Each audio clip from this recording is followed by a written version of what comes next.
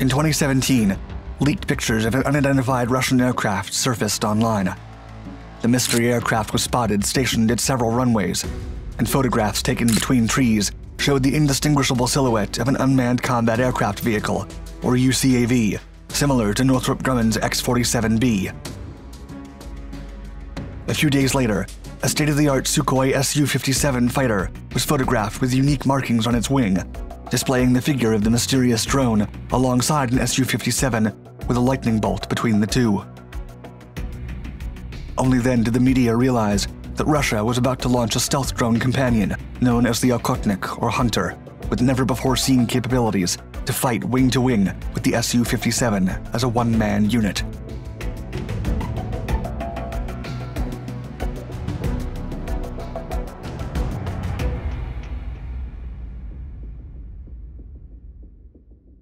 The MiG Scat.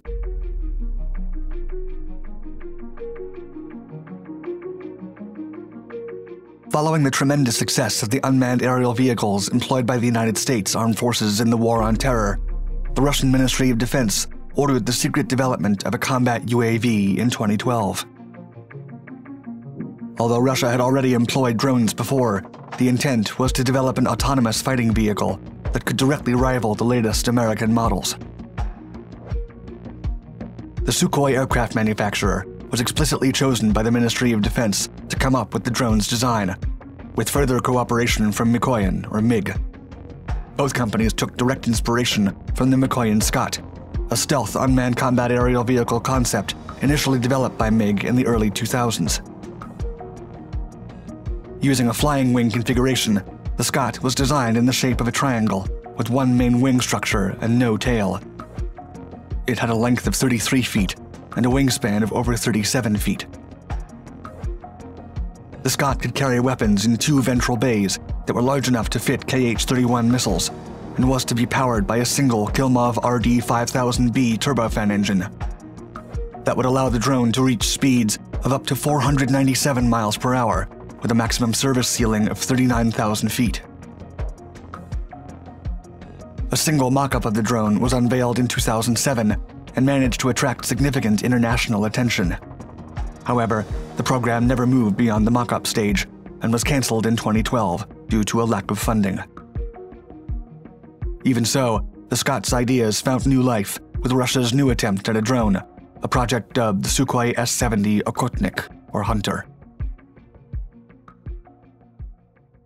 The Russian Hunter.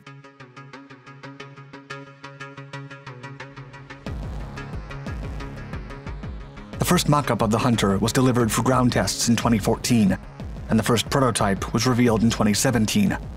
Like the Scot, the Hunter is based on a flying wing configuration. The drone has a wingspan of 65 feet, a length of 45 feet, and a height of 9 feet. And although it has not been fully revealed by the Ministry of Defense, its approximate weight is over 49,000 pounds.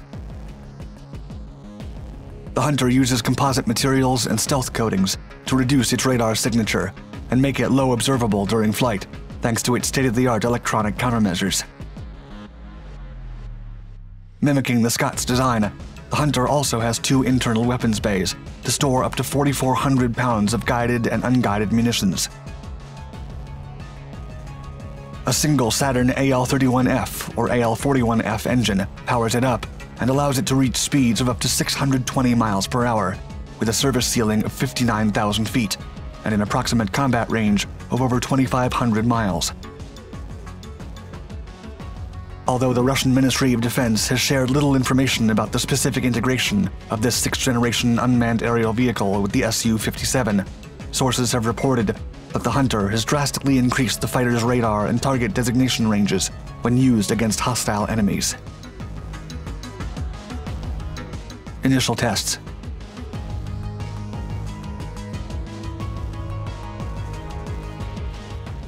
In November of 2018, the Okhotnik drone performed a series of initial taxiing, speeding, and stopping tests on a runway in the Novosibirsk Aircraft Production Association plant, or NAPO, where the Hunter achieved a top speed of 125 miles per hour. A few months later, an Su-57 prototype was spotted wearing the paint scheme with a silhouette of the Okhotnik Hunter on its top, further cementing the electronic connectivity and data-sharing relationship between the two works in progress. After performing other small flight tests in the Napo plant in early 2019, the drone performed its maiden flight on August 3rd of that year. During this feat, the Hunter was successfully aloft for 20 minutes at an altitude of 1,968 feet, making several circles around the Chkalov State Flight Test Center in Akhtubinsk. Only days later, the Russian Defense Ministry released a video of that first flight. Perfecting the drone.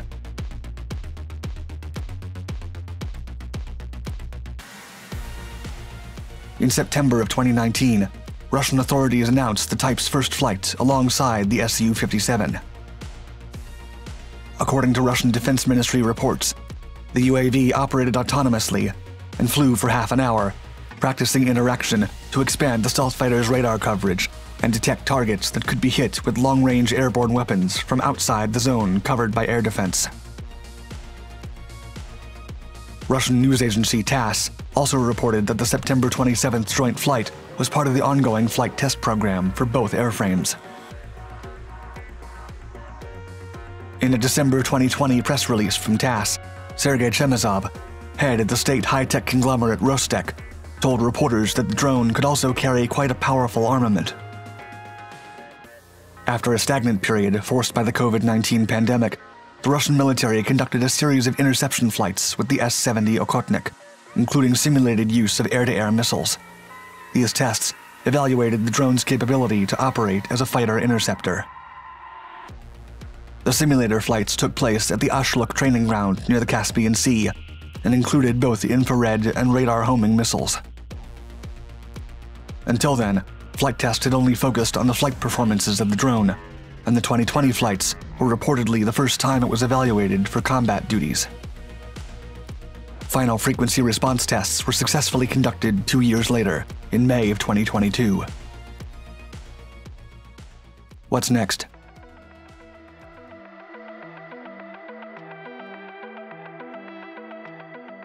The plan was for the Russian Ministry of Defense to begin receiving aerial deliveries of the Okhotnik heavy attack stealth drone in 2025.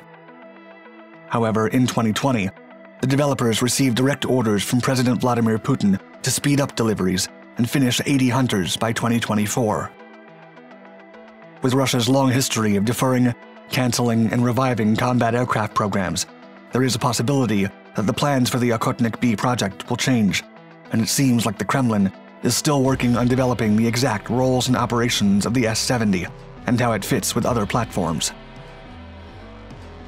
However, one thing is unquestionable: its symbiotic relationship with the fifth-generation Su-57 fighter jet pilot.